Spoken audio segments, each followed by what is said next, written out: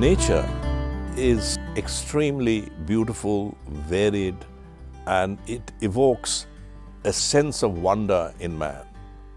But in the process of a scientific investigation into the laws of nature, into the mysteries of nature, somehow or other the scientific method has been devised so that we cut out most of the lived experience, like the color we see, the sound we hear, the warmth we feel. They are all replaced by, say, color is reduced to a frequency of light. Similarly, the various sounds we hear are reduced to frequencies of vibration. The warmth we feel is replaced by what you see in a thermometer, and so on and so forth. So this enchanted world that we directly experience is replaced by a very abstract world of science, which is very disenchanted.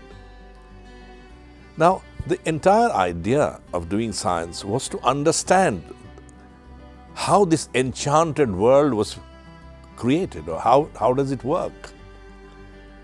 But when we get involved in the process of science, we are taught always to ignore our personal lived experiences, our sense of wonder, our love, our affection. These things don't get into what we actually do in science.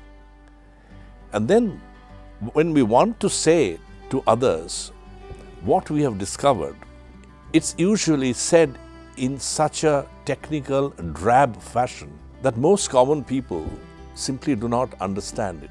And that is a big problem for science, because ultimately research funding comes from the taxpayers' money. So unless we are able to convince the taxpayer that what we are doing is extremely important and exciting, I am afraid that this kind of funding may disappear. There is therefore a need for developing communication skills. And that's not very easy. Not everybody can do it. And the trouble is, people who are deeply involved in the research do not have the time, and others who are not deeply involved in the research and the new findings aren't really able to explain what is going on. The challenge really is how to describe this abstract, disenchanted world that science discovers to common people in a language they understand, in a language in which the enchantment is all there. There are some scientists who are able to do this. In the old days, I'm reminded of Sir Jagdish Chandra Bose, who was India's first modern scientist. He used to write extremely well, and he could communicate with ordinary people. When we were kids in school, among the various things we had to read, there was one piece by Jagdish Chandra Bose. It was called Bhagirathir Utsa Sandhane. That's in search of the origins of the river Bhagirathi. That created a deep impression in our minds, because he tells the story of where the river comes from and how is it that water keeps flowing all the time.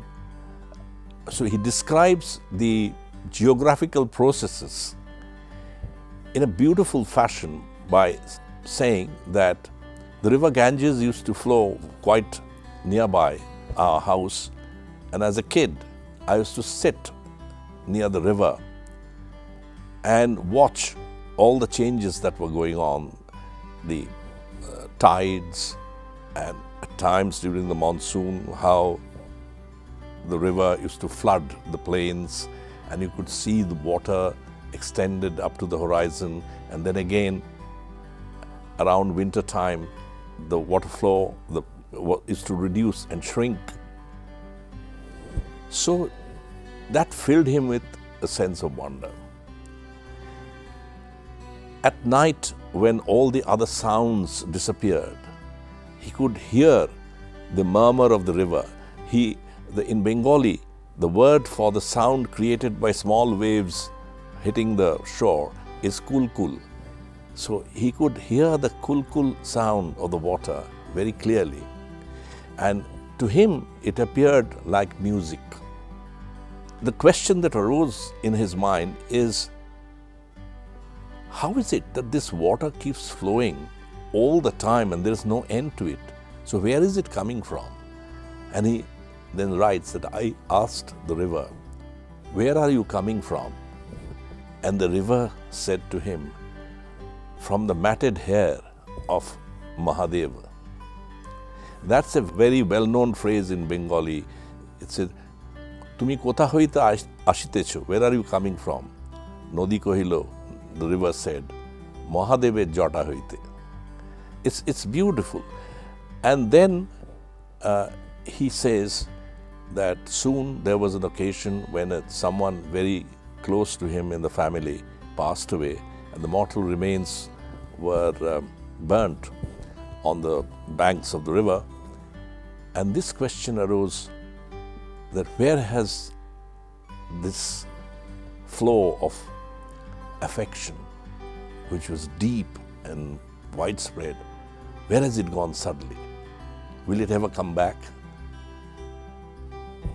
Is death the real end of everything? And so on.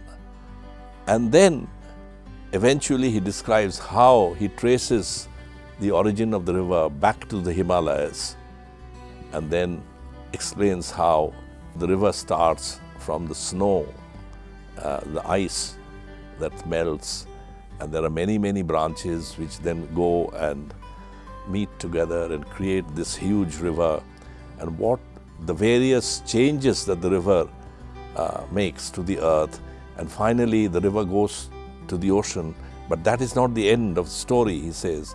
The water then is evaporated by the sun, and it goes back again to the mountain, to the head or the matted hair of Mahadev, and the whole process starts. And then he says that when I grew up and I learnt all this and experienced the wonders myself, I came back to the river, and then I heard this sound which was so familiar to me, this kul-kul sound, and I could now understand what the river meant when he said, I come from the matted hair of Mahadev. Now this kind of language, this kind of imagery, it's very familiar to people. Of course, we are born in a culture, and therefore it's very important to use the images which are familiar in that culture so that the communication becomes gripping and effective. Scientists, however, have the tendency to always say everything very accurately, exactly, and so on, and in the process what they are saying becomes very dull to ordinary people. So one has to balance the two, and I think Jessie Bose did it in a very, very wonderful way, and we should go back and look at these writings and see how we can do our best in modern times.